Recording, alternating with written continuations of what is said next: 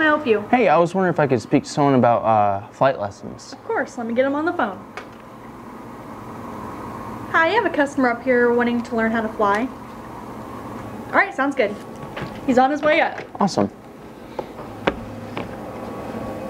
Hey, how's it going? Hi, I'm Chad. I'm Bailey. Nice to meet you. I'm one of the flight instructors here. So you're interested in learning how to fly? Yes, love to. All right, well, students, everybody, let's go ahead and head on back and we'll talk about it and see what it takes. Awesome. All right, let's head this way.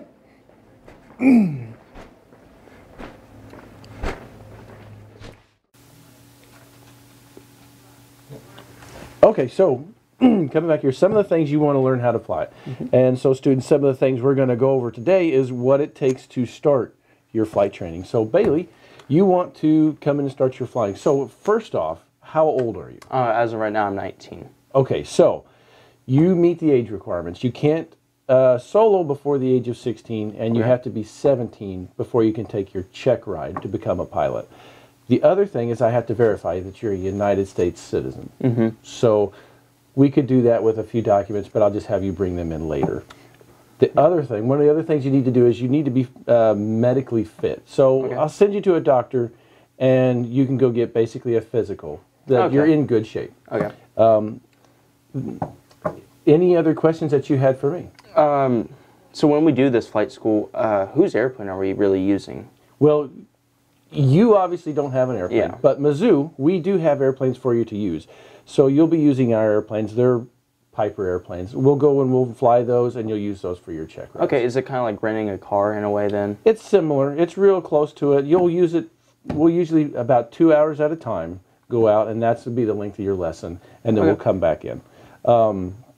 As far as time as it takes to get your pilot's license, you're looking somewhere around 40 hours as the minimum, but the average person goes much longer, so don't be worried about that. We'll come in here, we'll do that. At the end, after you've flown with me, and I think you're ready and everything's safe, you will have a written test to go take and make sure you know the rules and how to fly the airplane, and then you'll go to our examiner and have a flight test and an oral test. Okay, is the oral test just like him asking me questions back and forth, kind of? It's a lot about that. He'll ask you about weather and the airplane and all the different airspaces that you have to fly in. Okay, gotcha. Then, after that, you go and pass that test, you are a private pilot. Awesome, awesome. Can we go out and see an airplane? Yeah, let's go jump in one right now. Awesome. So, okay, this is our airplane that we just bought. We're going to make sure that it's safe and ready for flight on our first time. This is Bailey. He's going to come through here and we're going to walk through and show you all the different parts of the airplane, what they do, and make sure that they are safe and there's nothing damaged with it. So first off, we start on the inside. So we'll show Bailey how to go ahead and climb up in. You have a handhold right here, and you'll put your foot right on top of that and climb right up in. Okay, go ahead and open the door by twisting that. And then there's another one down there. Pull it straight out, up, and open. And he's going to go ahead and climb on in over to the left seat. And I'm going to climb into the right behind him. Okay. Okay, just like everything else on an airplane, everything you're going to follow is on a checklist. Okay, so students, let's talk about some of the instruments that we have in the airplane that help us to both fly it and navigate it and get from one place to another. So we're just going to start in the top left over here. And this one is an airspeed indicator. It tells you how fast you are flying and moving through the air. And you can see we're going to be somewhere usually shooting around about 100 knots through the air. The next one over here, this is called an attitude indicator. What it does is it tells us how the airplane is positioned. Either it's with the nose pointing up or the nose pointing down, or a turn left or right. This one over here, this is an altimeter. What it does is it tells us how high we are flying. And what you can do is you would set it for the correct pressure during that day so that it's always accurate. If we come back over here to the bottom left, with the little airplane, that's called a turn coordinator. So that helps us in a turn to maintain a standard turn as far as not turn too steep or too fast. The one in the bottom middle, That's called a heading indicator, and it's just like a compass. It tells us what direction we're pointed and which way we want to fly. We would use that in conjunction with our actual magnetic compass. The next one over here is called a vertical speed indicator, and it tells you how fast you're going up or going down. You'll use that a lot when you're flying in the clouds. These two here are actually the same instrument, and they're used for navigating.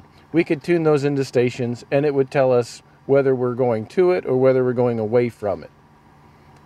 Like your car, we also have radios in an airplane, but our radios aren't really used for listening to music. We have a COM 1 and a COM 2, and then a NAV 1.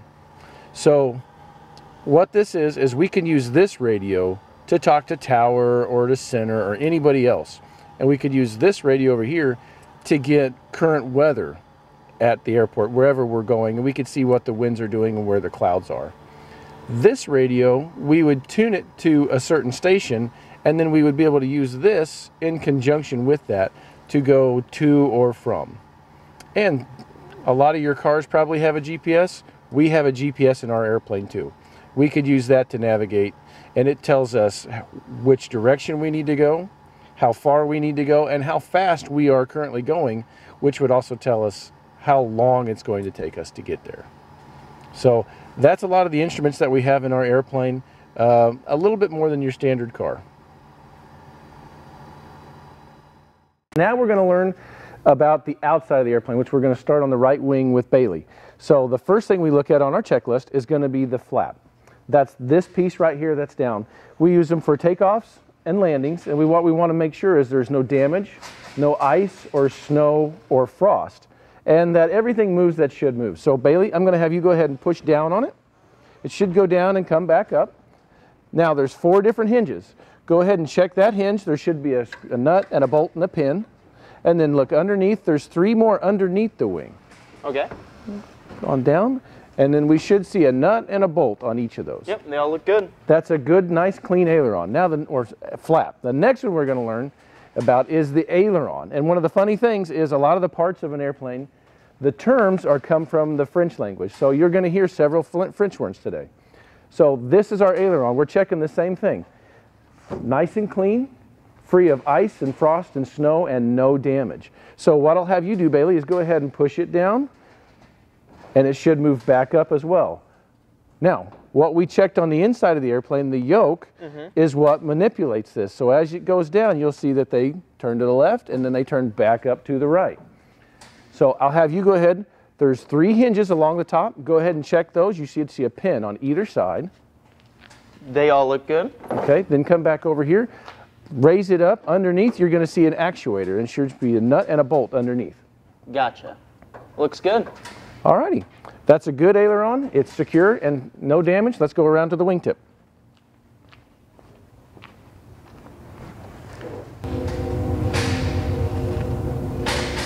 Okay, Bailey, and the next thing we're going to be checking is going to be the wing tip. So, on your checklist, when we're looking at the wing tip, we're looking for all the screws along the top. We want to make sure they're secure in, and then there's the same amount of screws on the bottom, and then we should see all of them there. Again, this is not metal, this is fiberglass, so no cracks, there's nothing broken, and there's no damage. No ice, snow, or frost. So the way that we're checking the wing is we have to check the upper surface and the leading edge. We want to make sure it's free of ice, snow, frost, and any kind of damage. So the way we check that is our hand is going to check the leading edge, and we're going to use our eyes to scan the top all the way down. And so I'll go ahead and let you check the rest of the wing all the way down in the top surface. Looks good. All right, very good. Now, on our checklist, the next thing that we're going to be looking for is going to be what? The underwing fuel vent. Okay, so in an airplane, one of the interesting things is where we actually keep the fuel is located in the fuel tanks inside the wings.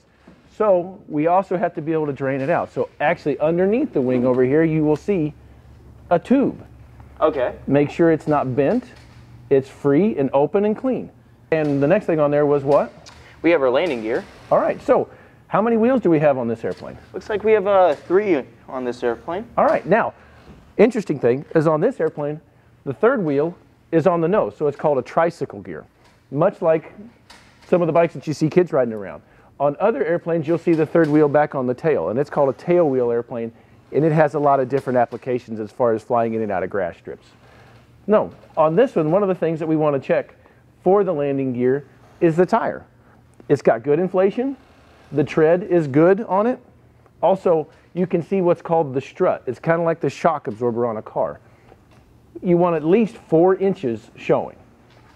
And it looks like we have 4 inches showing. Good. Then the last thing we're looking for is the brake line and the brakes. We want to make sure when we get back down on the ground, when we hit the brakes, that the airplane will actually come to a stop. And it looks like we have no leaks. Okay, very good. Next thing we wanted to look at on our checklist is the fuel sump. The fuel sump. Since we do store the fuel in the wings, one of the things we have to do before we go flying an airplane, unlike a car, is we have to make sure the fuel is clean, we have the right kind of fuel, and there's no water in it. So go ahead and get a good sump. It's right underneath there, and just push that straight up. Okay, very good. Now what you'll see is that fuel should be a blue color, and there's no water or debris or anything in it. And then one of the other things you got to do as you're going to do it is, it smells like gas. So go ahead and take a smell. It does smell like gas. Alrighty, and I'll just go ahead and hold on to it. Sweetie. Okay. All right, now what are we looking at next on our checklist? It looks like we have the air vent. Air vent. So inside your car, you can just roll the windshield down or turn on the air conditioner. In an airplane, we don't have that option, so the way we get fresh air into the airplane is through that. It scoops up air and it brings it into the cabin, so you always have circulating air. We want to make sure it's clean and free of any kind of damage. Looks like it is. Alrighty, very good. Now the next thing on our checklist, if you look at it, looks our windshield. Windshield. So one thing that's very important when you're flying an airplane is you have a clean windshield, free of damage, and that is securely fastened, because you want to be able to see other airplanes when you're out flying around. So it looks clean, it's secure, there's no cracks in it, and you can see through it very easily. All right, what is next? Next, we're going to have our oil. Okay, now unlike your car, you probably don't check your oil on your car every time you go out driving, but in an airplane, it's crucial that you do. So what we're going to do is look up in here, and this is actually the engine of the airplane. Okay. So we have a certain amount of oil that we have to keep in it. The engine. Now, the engine, that's what turns the propeller and actually pulls us through the air. Okay. One of the difference between an airplane engine and your car engine is your car engine uses water or liquid to keep it cool, whereas this one doesn't have any of that because water's heavy. So this actually uses air over the engine to help cool everything down. So one of the things we want to check is go ahead and look in here and make sure there's nothing in there that's going to block that flow of air. It looks like it's all open. Okay. Now the other thing that we check on an airplane is the oil in the engine. So go ahead and we're going to take this off and check the level in that oil. We should have no less than 6, but no more than 8 quarts. Let's see here. It twists around. Looks like we have no less than 6. Very good. And you can see it's good clean oil, so it's going to be nice. Then after that, it's just kind of a general inspection in here into the engine compartment. Make sure there's no large puddles of oil. Okay. No wires or frayed or breaking or anything dangling.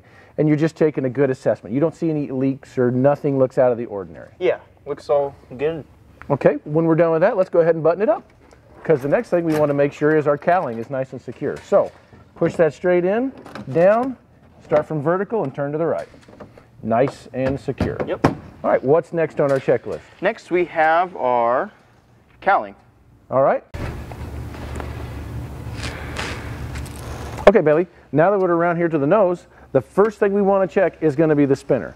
Now, that's this pointed piece on the front. And what it actually helps do is it shoves air into the engine to help cool, like we talked about. Okay. So one of the things you want to check is make sure there's no damage, there's free of any kind of dents or anything like that, and then all the screws are all in, all the way around it, on the top and the bottom, and you're going to use your hand to get all the way around. Gotcha. So that looks good. What next are we looking at? We're looking at the engine compartment. Engine compartment. So we want to make sure that that air can go in and cool these engines. So these 2 big openings here on the front, that's where the air comes in. So we're going to look in there, make sure there's no bird's nest, there's no blockings. People will put, if they're going to leave their airplane outside, big foam pads in here to keep birds and stuff from out of that. So if they're going to be storing their airplane, that's one of the things they have to remove before starting the engine. Okay. All right, now there's nothing in there. What's next? We have the alternator belt. Alternator belt. So we produce energy for running the radios, turning on lights and everything like that with an alternator. What you want to do is you're going to have to reach back here and feel for a belt. You want to make sure it's nice and tight. So go ahead and reach in there and feel it for me. Yep. I feel it. Feels tight, so it will work. What's the next thing on our checklist? Next we have the propeller. All right, so this is the propeller. This is what actually pulls us through the air. The engine turns this very fast.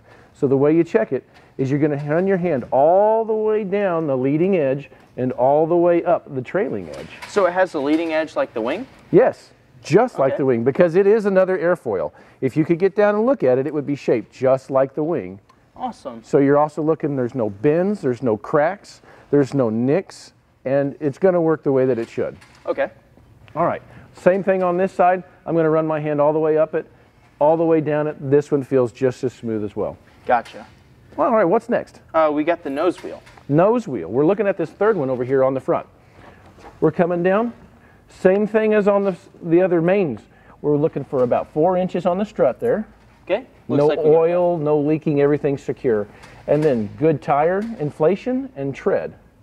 Looks good. We don't have any brakes on this one because we only use the mains. But this is the tire that we actually use to steer the airplane with. And the funny thing to find out is you actually steer the airplane on the ground with your feet. So when we're in there and we're pushing on the rudder pedals, we are turning this wheel. Oh. Okay, Bailey. Now we're back here. We checked everything on the horizontal stabilizer. What we're going to look at here is the vertical, also known as the rudder. Okay. So one of the things that's kind of interesting to know about an airplane is a lot of the stuff that is taken off of an airplane also comes from nautical terms, from seas and people using boats. So a ship had a rudder. It's set underneath the ship, so airplane has a rudder. It's just vertical. It sticks up into the air and it helps keep the airplane pointed in the right direction. Okay. Gotcha. Some of the things that we're going to check on it is the same things we would check on any of the other airfoils. We're going to come through here and we're going to look and make sure it's clean, no damage or ice or frost or snow on it. Okay. A couple of the other things that are in addition to the rudder is we do have a couple of antennas back here. Gotcha. We have these on the tail, and we have 2 lights that we need to check that make sure they come on so people can see us. So if we go ahead and get the lights turned on, you can see we have a flashing beacon on the top, and we have a solid white on the rear.